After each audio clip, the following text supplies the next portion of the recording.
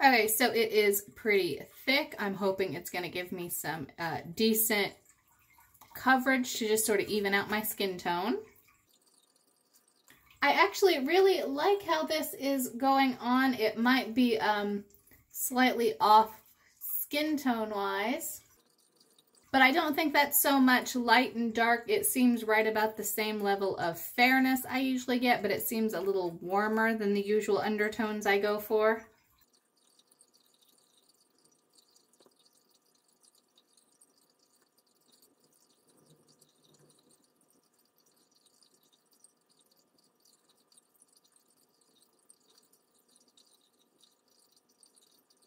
Okay, I do like the color a little better now that it's not so patchy. Once the whole skin is covered, it's a little more uniform.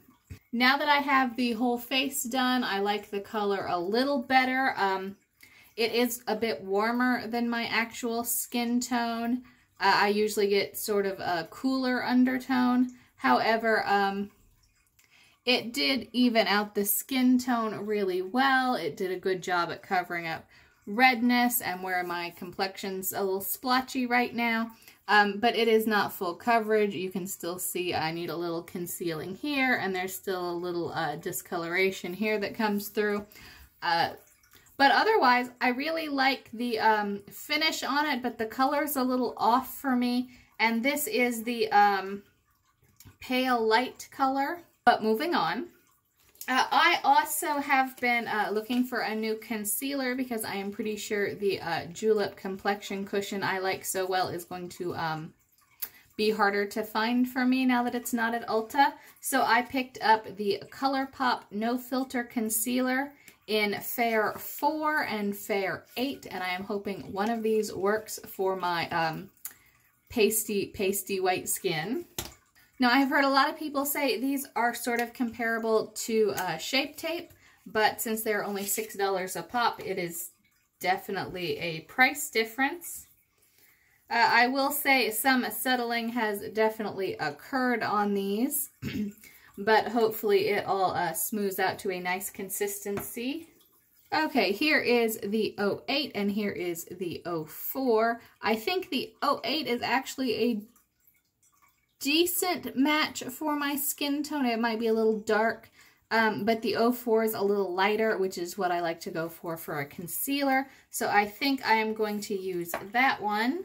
And it just comes with a little doe foot applicator. It's got quite a bit of grab on it. It doesn't want to blend into this skin veil, but it's also not sinking into the lines much at all. So the consistency at least seems to be working out pretty well. And I'm going to use just a dab of this to do a little spot concealing. Actually, this lighter color does blend out pretty well with my skin tone. In a couple months, I might have to mix in some of that darker color once I get some sun. But since at the moment it's practically a flood outside, I'm not in any danger of too much sun for the foreseeable future. I actually don't think it's all that comparable to Shape Tape. Shape Tape is a lot thinner and it smooths out quite a bit easier, and it has blended into essentially every foundation I have thrown at it. This one's a lot thicker. It's got a lot more grab to it. It doesn't settle quite so much, but it also doesn't smooth it out quite so much. So while there isn't very much settled into my lines here under the eyes, they're not quite as concealed as I would like. But for $6, I think it actually does a pretty good job of brightening up the under eye area. Okay, so I'm going to go ahead and put some powder on this and just set this to start with for our foundation. I'm going to use my regular Cover FX powder. I really like this powder. I'm not a fan of the whole double lid setup. I always end up forgetting what I am doing and dumping it all over the place. However, despite the messiness, I do like it quite a bit.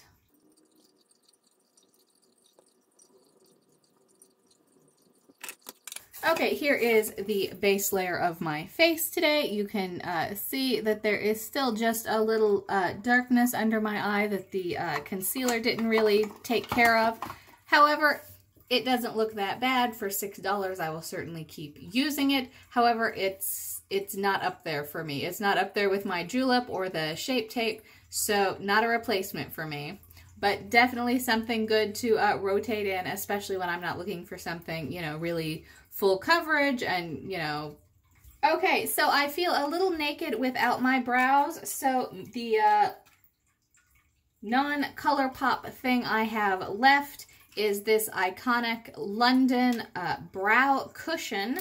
I got this in a BoxyCharm, I believe, and it was listed at an outrageous price of like $30–40 for a brow cushion with the little foldable brush, but I have not actually tried it out yet other than to swatch it. So I am going to put on my brows with this teeny little brush and comb and the fabulous brow cushion. When I swatched it, the light brown color actually ended up being quite dark, and so I'm going to go with that rather than the darker color for sure. The darker color is just far too dark for my pretend hair color. It is very squishy when you push it. You get a lot of liquid here. A couple pats has overcoated the brush. Okay, so I have gone ahead and put on my brows with the brow cushion. They are super uneven and they are kind of a hot mess here. It was really hard to control how liquidy it was, and to get any sort of precise application with the brush. I don't know if that is user error or what, but I am not a fan. I mean, it's too dark for me. It's too hard to control. It's not my best look here brow-wise, but we will plunge forward and hopefully the rest of it makes up for this brow mess. But I am not a fan of that brow cushion. If you know how to make one of those work for you, but I need my brow pencil. Okay, so the first thing I have here to try from Colourpop, I picked up one of their Super Shock blushes in a wild and outrageous color. This is called Tuned In. And I love their Super Shock shadows. I love their Super Shock highlighters. I have not tried one of their Super Shock blushes before. I'm not even sure if I should go in with fingers or with an actual brush. However, given the brightness and apparent pigmentation of this color, I think I'm going to go in with a brush just to try to have some more control over it. So this is the Luxie Small Contour brush that I got from some sort of subscription box. I can't remember, but I really do like the little ergonomic handle it's got going on here. Okay, I think I have picked some up. Okay, it's a little hard to pick up with a brush, so this might be one that I have to go in with a finger like the other Super Shocks. Okay, actually putting it on with one and blending it out with a clean finger does seem to get pretty good color payoff.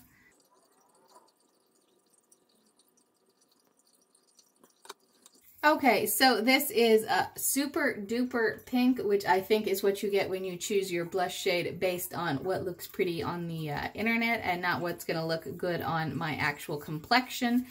However, I love a pink blush and I am going to make this work. Give me just a second with my powder here. So I have actually grabbed a little of the Cover FX powder on this blush brush. And I am just going to go over the top and blend that in ever so slightly. Okay, I went in way too heavy on this side. That is obvious. Okay, but I think that cleaned up very nicely. I do like the bright pink, and I like the finish on the blush. Okay, so that actually, I like the color of the pink, but it is a little splotchy, and I'm not sure if that has to do with my powder that I put on before the blush or not. I may have to try that with doing powder after the blush next time. However, it is really good color payoff, as you would expect from something that is basically hot pink. And I am actually going to put a highlighter on this. I picked up one of the Colourpop Villains collections. This is Maleficent. The whole reason I picked it was because of the lipstick color that we will look at in a minute, but it also comes with a highlighter. So my Maleficent highlighter did come a little cracked. Okay, this chunk here wanted to lift out when I removed the film from the container. However, their Super Shock highlighters are pretty soft. I went ahead and patted it down in there and it seems to be staying put. So we're going to put a little of this on now with the pink. I do really like this bronzy highlighter, especially with summer coming up. It's got a nice sheen here. It's a little darker than my skin tone, but it's just sort of a bronzy look, so I think that works pretty well. Let me grab a makeup wipe before I have everything super glittery. Okay, and then there are 2 lip products that came with each of the Villain collections. For Maleficent, the liquid lip was an ultra glossy lip in the color My Pet. So here is the applicator for those liquid lips. It is just a tiny little brush. And then the color is this iridescent purple. I actually think this is going to be pretty good for nights out when I want something that's pretty shiny. However, the thing that sold me on this kit was this lipstick here. First of all, I love these Villain Collection tubes with all the graphics. You can see the Maleficent. You've got the Raven here. All the little danger signs. But I couldn't live without this fuchsia color. And there is the swatch. This is the lip color we are going to do. Okay, here is the lip color on. I really love how this looks. I really dig a bright lip, especially this fuchsia color. I have a couple different fuchsia colors that I really like, but I really enjoy this Colourpop formula. It's very smooth and satiny feeling on your lips. It doesn't feel sticky. It doesn't feel super matte and drying. So that really appeals to me. And I also want to point out that my Villains lipstick says Villains on the actual lipstick, which is a lovely touch. Okay, so now that the face is mainly done, we are going to go for an eye look. I did not pick up the Misunderstood Villains palette. I felt like I could dupe a lot of the shades that I wanted with stuff that is already in my collection. I did, however, pick up a Colourpop eyeshadow palette. It is the Just My Luck palette with greens. If you have seen me do my makeup before, you know I love a green eyeshadow. And here is the collection for the Just My Luck palette. There is Chances Are, Kiss My Hass, 50/50, Big Banks, Mary Jane, All of You, Act Natural, Mo Bamba, and Charmed. Charmed is a matte brown color. It is sort of the creasy transition color in this palette. The only other real mattes are the Chances Are and the Act Natural. The rest all have varying levels of shimmer. And so we are going to do a nice green eye look to go with the pink lip and cheek because I'm feeling that peppy pink and green look right now. So I think the first thing I am going to do is an all-over lid color, and I'm going to go with Chances Are. Now, I usually get the Super Shock shadows. This is their regular shadow formula. It is just a little powdery. And I don't know if you can see it on camera, but there's actually a little smoke powder rising off of my eye as I brush this on. So I cannot overstate how powdery this particular one is. However, I did not get any fallout from putting that on. It seems to just be powdery in the pan and coming off the brush. Once it hits my eye, it seems to be staying put. Okay, so here is my base layer. I think I'm going to go all in and go for Mary Jane here in the center of the lid. Okay, that one's a little harder to pick up on the brush. Let's see what the color payoff is like. Okay, you can definitely see where the color is, but it's going to take a little more layering to get it as vibrant as it is in the pan.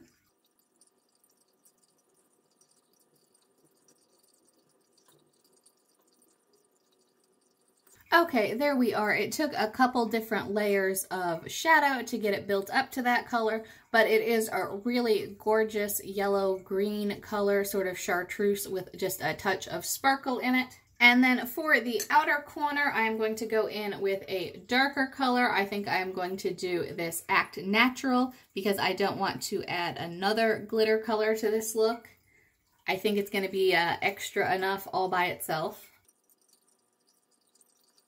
Okay, that one is actually giving me a ton of fallout here. That's going to take some extra makeup to clean up. Oh, yeah, you can see where it is just falling down here from the brush. Okay, so that one is super extra messy. Let's see about cleaning it up. Okay, so I went in and cleaned up as much of it as I could, and then I put just a little concealer over the top. But that Act Natural color was possibly the messiest fallout situation I have ever encountered. Okay, I am going to grab a little bit more of this Chances Are and kind of clean up a little here.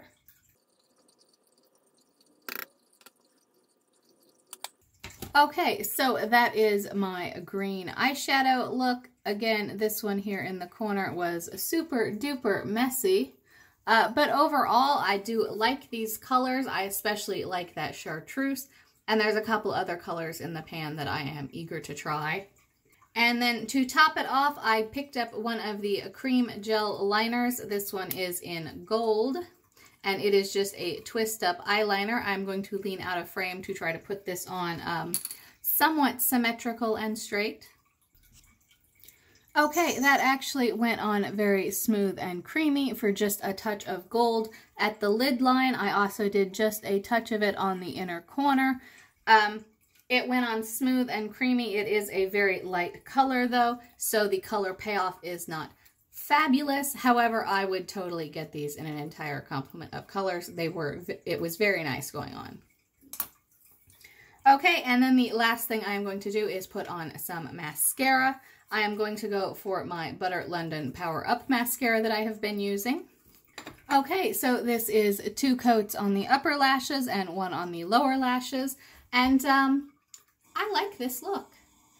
I mean, I don't think I would typically wear the bright eyes with the bright lips, but I like the individual pieces here. So there is one thing I want to try, and that is this other lip product. Since I think this lip and these eyes are a little too much together and I do have to leave the house today, I think I'm going to try this liquid lip as well. Okay, it doesn't stain too badly. It came off pretty well with a makeup wipe and tissue. So let's take a look at this one. Okay, this is the Ultra Glossy Lip. You can see it is ultra glossy. It is also sticky as all get out. I'm hoping it dries down just a little bit to make it a little more wearable. And I'm not feeling a lot of Maleficent from this color. However, I do think it is just a little more toned down, despite the gloss and glitter compared to the super bright one. So I think if I had to pick one to go with this eye look, I would stick with this. I keep rambling on and losing my train of thought. I think what I was going to say is that I don't like this lip as well as the previous one, but I like it better with this eye look, so I will be sticking with it for the remainder of the day, including for the unboxing video I am about to film. So if you want to catch that, hit subscribe, come back and see me. I really like all the pieces. I'm just going to have to try them in a little more moderation.